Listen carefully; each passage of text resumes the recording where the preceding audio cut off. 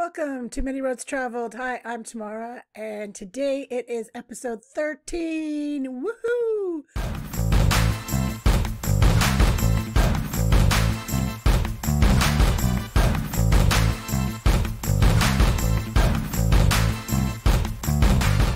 And we are off to Luxor, the ancient capital called Thebes. It's also the home to the world's greatest open-air museum and the most famous burial ground in the world. We're going to be covering about 800 miles today. That's going to take us up to 8,000 miles that we've done on our 30,000-mile road trip from Paris to Cape Town. So if this is your first episode, then you might want to go back to episode 1 so you can join me along the whole trip. Okay, so we're on day 73.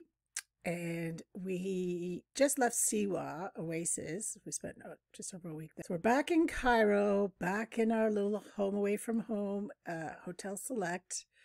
And right now we is me and my friend Casey, who I left Canada with to start this trip. Although didn't end it with him, that's for sure, not even close.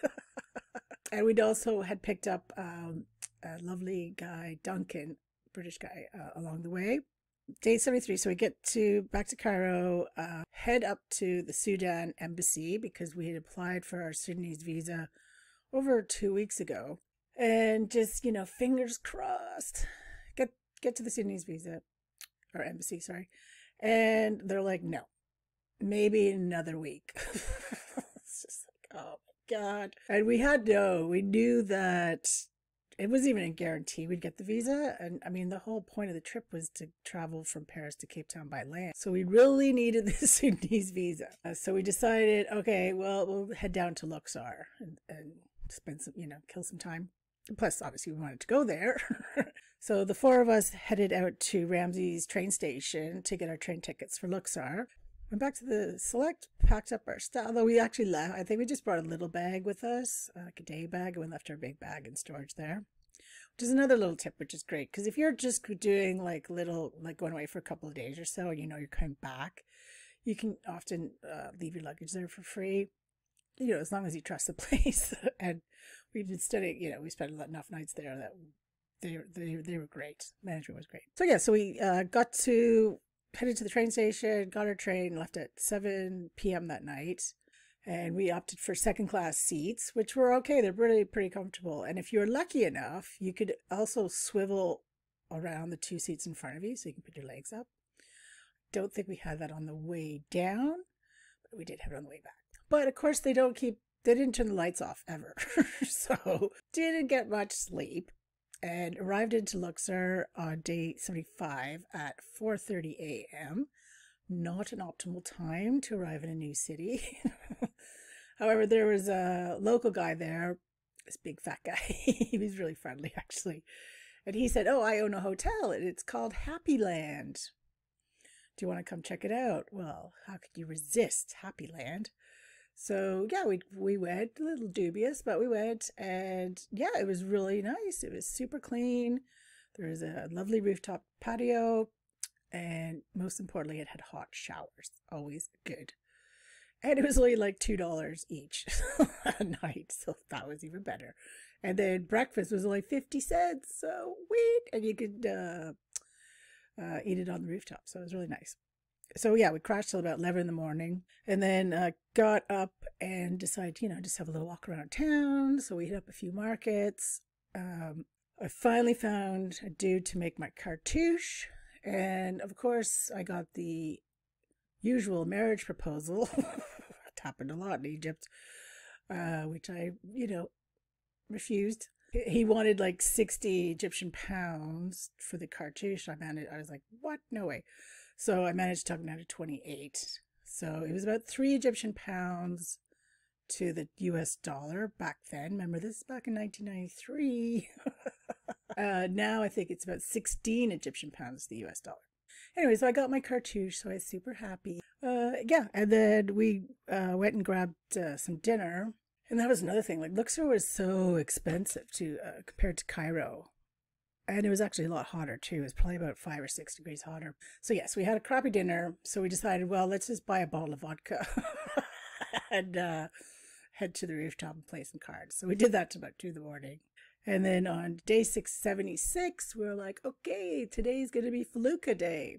So we rented a Felucca for the day. And a Felucca is an Egyptian boat. It's made out of wood and it's got the big sail. Although they do have motors, although our owner, Abdul, was a bit of an a-hole. But besides that, it was an amazing day. And also his boat was called the Happy Nile. So we were like, well, we're staying in Happy Land, Happy Nile, let's all be happy. So we took off about 10 in the morning. There wasn't much wind, but because Abdul was so cheap, he wouldn't put the motor on. So there was 2 brothers he had working for him, and they had to bloody row it. And it's a big boat. So I felt sorry for them. But we just, chilled on the boat for a bit, sailing down the Nile, super cool. And then we went across to the other side of the Nile to the brothers' family home and for breakfast. So the mother made us some breakfast, though it was not the best, I have to say. It was like rock hard bread, buffalo cheese, which smelled like smelly feet, some tomatoes and tea. But they had some Egyptian music on, and I just got up and started dancing, and the mother thought that was the funniest thing she'd ever seen. So it worked out okay. So then we head back on the boat, and now just a quick sponsor break. People ask me all the time, how can you afford to travel so much? Well, affiliate marketing is one of them. And listen, my friend James put together an amazing done-for-you system, training, tools, email follow-ups, everything's included. Best thing is it is free to join. And you could start making money from 7 different income streams in this system in literally 2 minutes. Okay, so head on over to manyroadstravel.com/rapid and you can get started today. All right, back to the show. And I was just chilling on the bow and just catching some rays and yeah, just sitting back and taking it all in, really, sailing down the Nile, pretty cool. And then we went to Crocodile Island, which had this really fancy resort with a pool. So we did try and sneak in, but we got caught. So we tried, but no go. And then we went to Banana Island, which guess what? It had lots of sweet little bananas on there. So we got a big bunch of those for take back on the boat. And they were really good, actually. They're very sweet because they're small. But then I said to Abdullah, I was like, well, I really want to swim in the Nile. I mean, he's like, madam, there's like lots of crocodiles in the Nile. And I'm like, okay, well, that is a good valid point. I was like, so I can't swim in it? He's like, okay, well, we have to find somewhere that has very strong currents, kind of almost like, you get those mini tidal pools, like whirlpools in the rivers. So yeah, we found one of those, and he's like, okay, this is the spot. And we looked around for crocs, didn't see any. And he's like, okay, now jump in this water net, like stay in this current bit and go. So jumped in. Spent maybe 5-10 minutes. I didn't want to push my luck, but I got to swim in a croc-infested Nile. I don't know. I have a crazy bucket list. Yeah, then we just got back on the boat and just sailed some more and then watched a beautiful sunset.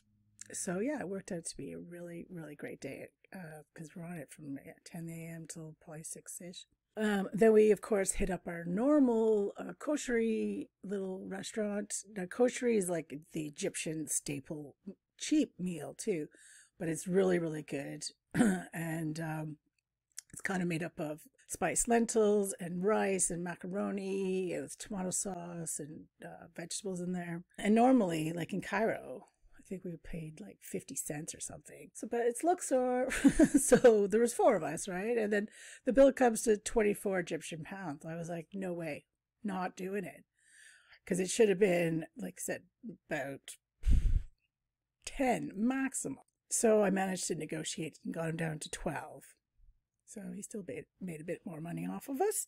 And then we, of course, did the other usual thing we did was, go back for some more shisha pipes. So had that. So I still was getting massive head spins and like feeling really high off the tobacco because I'd never smoked before.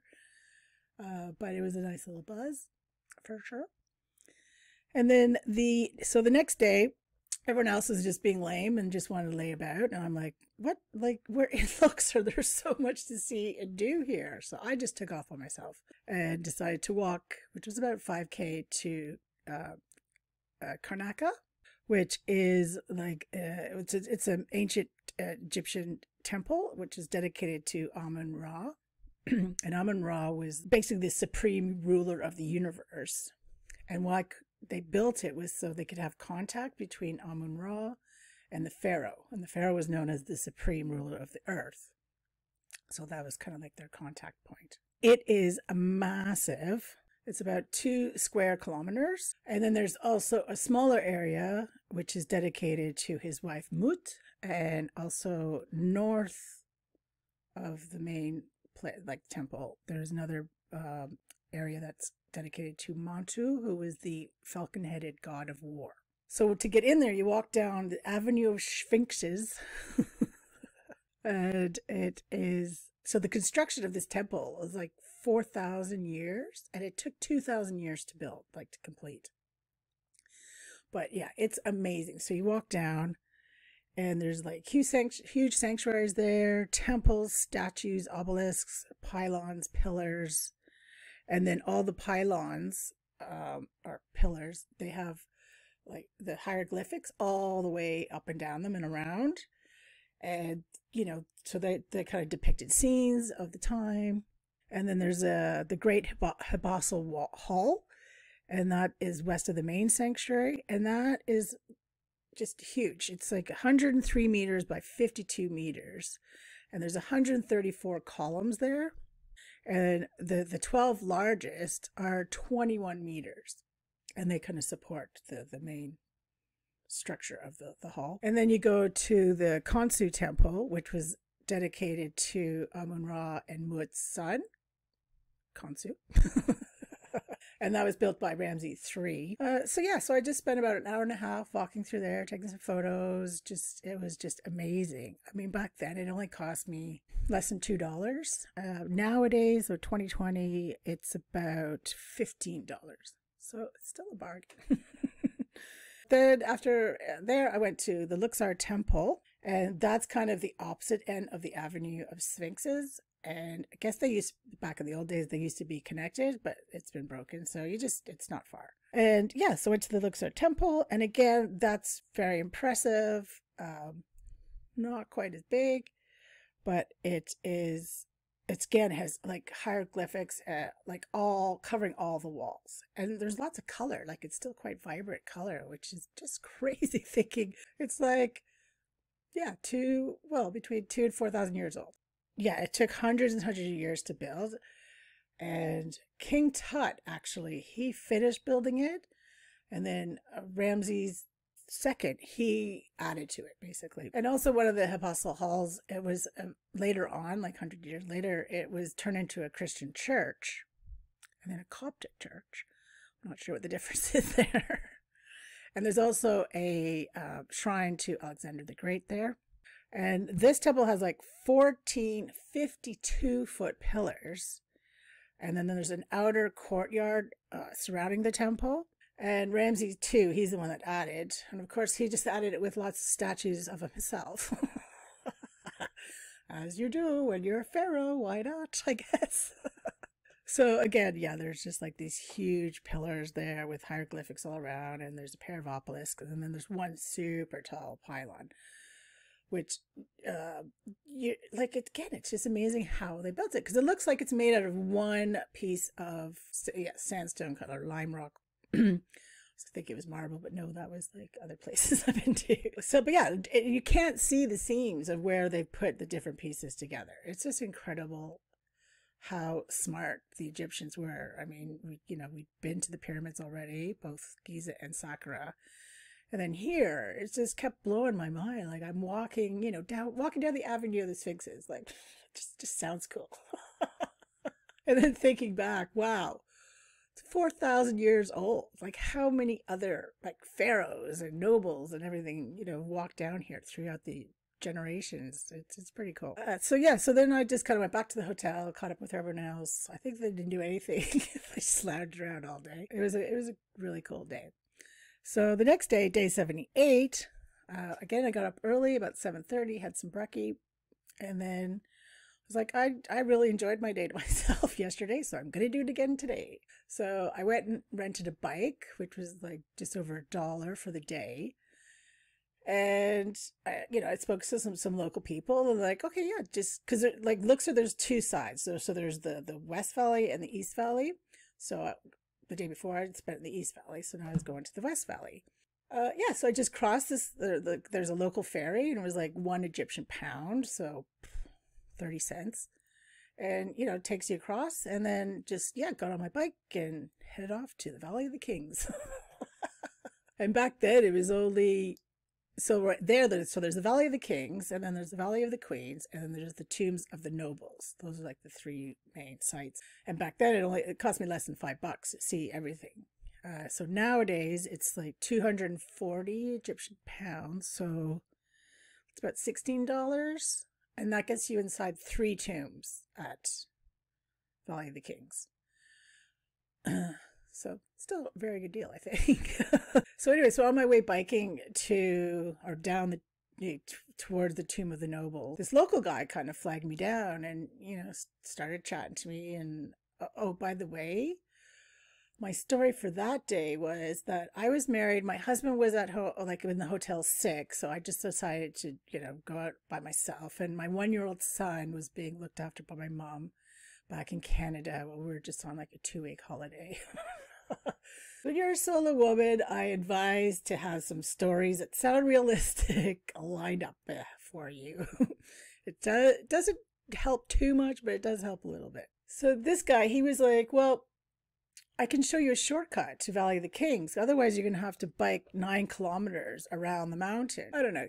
Very important to listen to your gut. Gut instincts are always right. And my gut said, okay, let's give it a shot. And he turned out to be a really nice boy, actually. So we hid my bike under some bushes, and he's like, okay, this is the shortcut. Well, the shortcut was climbing the mountain. Instead of going around, we're going to go up and down. Oh my gosh, I was sweating buckets. And I was just in my Tevas, like my, kind of flip-flop things. And it was just super sharp rocks. And of course, lots of loose gravel, like loose rocks. But, he was like dancing up it. And anyways, I followed it up, got up to the top, and wow, what a view. I mean, it was amazing. And no one really did that. Like all the tourists were down, on the road, as normal people probably do. But the view, so I could just see the whole Valley of the Kings. It was an incredible view. So it was definitely worth the hike. So then we went, got down on the other side of the mountain into the Valley of the Kings. And I went into, like, I don't know, 3 or 4 tombs, including King Tut's tomb, which is really cool.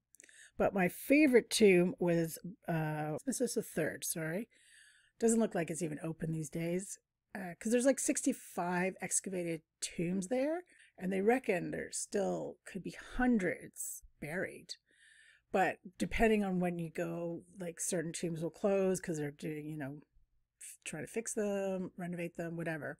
Right now, like 2020, there's about 8 tombs open. So like I said, with your entrance fee of $16, you get go into 3 tombs. Although there's 3 tombs that, like the best tombs, basically, you have to pay extra. It's not too, I mean, like one of them, Ramses the third or something, I think that was just an extra 100 Egyptian pounds. The coolest one, like Seti, is 1,000 extra Egyptian pounds, and then King Tut's is 300. Like I said, it's about 16 Egyptian pounds to the dollar. So you can pay extra to go into those. But the one I went in, so you had to climb a lot of stairs, which were carved out of the side of the limestone mountains. So you climbed all these stairs, and then you had to descend in like 3 flights of stairs into the tomb. It was so cool. Being in a tomb that was like built for a pharaoh from 3,000 years ago. Like, just blew my mind, basically. And a lot of the tombs were, well, once upon a time, not definitely when I went, they would be filled with, so all the tombs around, like all the walls are decorated with beautiful murals and hieroglyphics and very brightly colored.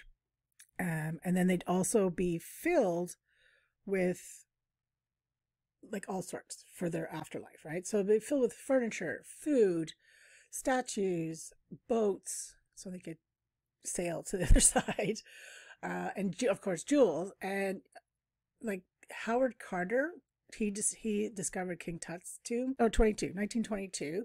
It was just completely covered in gold. And the reason why they kind of moved from, because before they used to be buried in, like kings were buried in the pyramids. The reason why they moved to Valley of the Kings was because it was a very remote valley, like in an ancient valley. Because when they were in the pyramids, people used to steal from them. Like they would get people break into the pyramids and steal all the valuables in there. So that's why they kind of took them to this hidden Valley of the Kings thousands of years after they built the pyramids. But yeah, it was pretty cool. So after my 3 tombs there, I climbed back over that mountain at like midday, super hot, boiling, and then found my bike, said goodbye to my little guide, Jude, gave him a tip, and then biked to the tomb of the nobles. So there, they were more near the river. We were like near the Nile, because they weren't wasn't as many valuables in there. But they reckon there's like 500 tombs in the tomb of the nobles. And then my favorite noble tomb was Semaphore. And again, just the inside, it was so beautiful, the murals and the hieroglyphics, and so bright and colorful. Like it could have been painted yesterday. It was just incredible that you're thinking, oh no, it's actually 2,000-3,000 years old. But I guess being in these chambers, like especially limestone, it preserves everything in there so well. Hence the mummies as well. So after I, had a little wander around the tombs of the nobles, I then went, okay, well, I definitely have to check out the Valley of the Queens. Yes, queen. So I biked over there, and there was only 2 tombs open. So there was hardly anyone there, but I kind of tagged along with this family from Colorado because they had paid for a guide. So I just kind of was like, oh, do you mind if I join you? And then they offered baksheesh, like a tip, to get another tomb open, which they got done. So we got to go to 3 tombs. So that was pretty cool. Probably the most famous tomb there is Queen Nefertari. And that is, if you wanted to go see that, then that's an extra 1,000 Egyptian pounds. So after, I queened it up in the valley, I headed over to Ramses III Temple. I think I biked there again. And that's also otherwise known as Medinet Habu. And it's very similar to Karnaka, where I was the day before, but it's across the side of the Nile. And that's 500 feet long. And again, it's surrounded by like a mud wall enclosure. And inside there's all these different chapels. Like it is the biggest open air museum in the world. It's just incredible. So it was about sunset, and I ended up just getting the local ferry back, took my bike back, went to Happy Land, got some dinner, and literally just went to bed. I was exhausted. I probably biked about at least 25 kilometers that day, plus climbed a mountain and up and down, and just, walking in the valleys, both, all 3 of them. So I guess nowadays they have a tram in the Valley of the Kings. That's super helpful. I think it's only about 30 cents or something, 4 Egyptian pounds. So there you go. Day 79. We got the train back at 1:30, back to Cairo.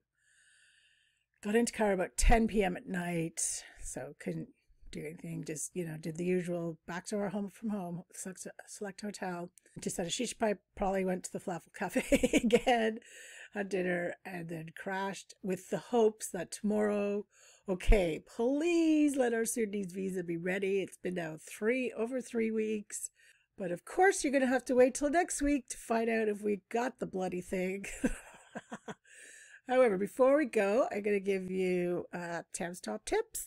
Okay, so tip number 1 would be for Luxor. You can either book a guide to do both sides of the Nile, one or the other, or you can it's called, like, they have a Luxor pass, which is $100 or $50 for students, and that gets you into everything, except the extra, the more expensive tombs. So you still have to pay on top of that. Or you can get the Luxor Premium Pass, which is $200, and that gets you into everything, all the tombs, everything. So it really depends how much you want to do or see, especially with the extra cost of the tombs, because Valley of the Kings, it was just $16. Karnaka was, I think, 10 or something. So it's not like the thing, or 15 maybe.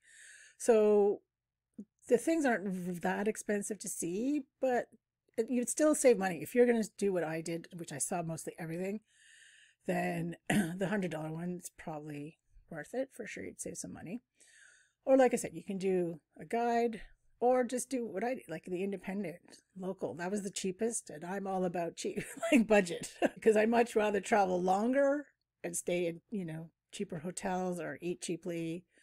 Still good food, local food. But yeah, I'd much rather have the time and the experiences than staying in posh hotels or paying for guides and stuff like that. That's just me. Okay, so that'd be tip number one. Tip number two, they now, I think it would look really cool, but they now have a light and sound show at the Valley of the Kings, and it's only $5 more, like if you just did the normal entrance. So it's $16, so it'll be $21, and you get the light show as well. So that would be pretty cool to see, I think. And also, don't go to any of the, like Karnaka, Valley of the Kings, any of this between 10 a.m. and 3 p.m.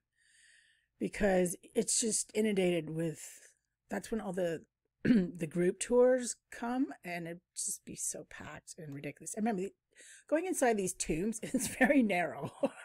So there would probably be a queue, I imagine, when there's, because I still think they get well, obviously now with COVID, but normally 4,000 to 5,000 visitors per day. So it's still quite a lot. So if you could go, it opens at 6 a.m. and I think they're open till 5 p.m. So early morning would be great with the sun, like for photos and stuff, or later in the day. So that would be my tip number two. Tip number three would be barter for everything.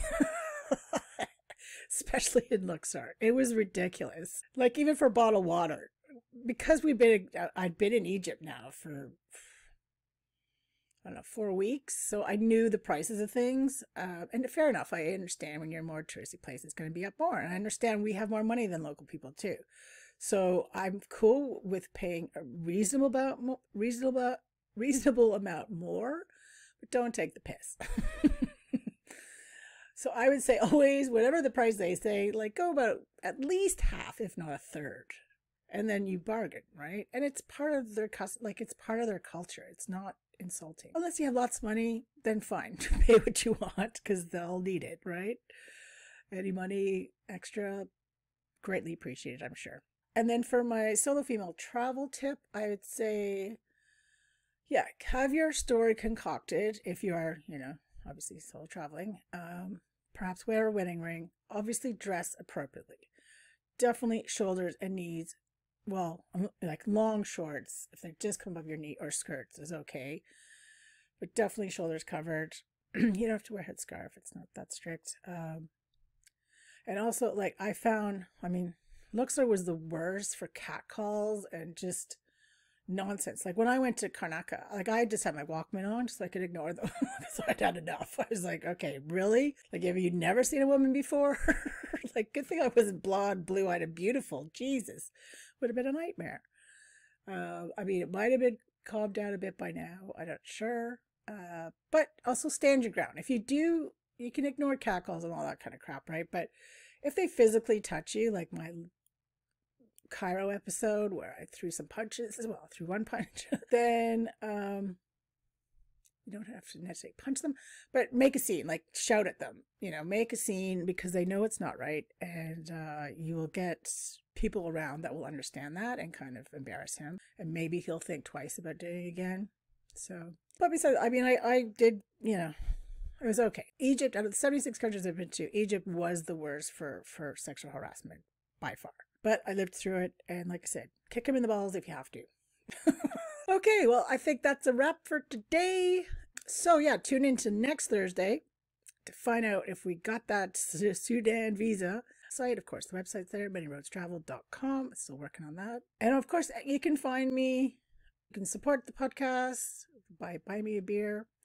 But you can also find me on social media, like just Many Roads Traveled, Facebook page, Instagram, YouTube channel, working on that too. But yeah, Many Roads Traveled. I am there. 2 L's in the traveled, of course, for my American friends. Okay, so until next Thursday, safe travels, one road at a time.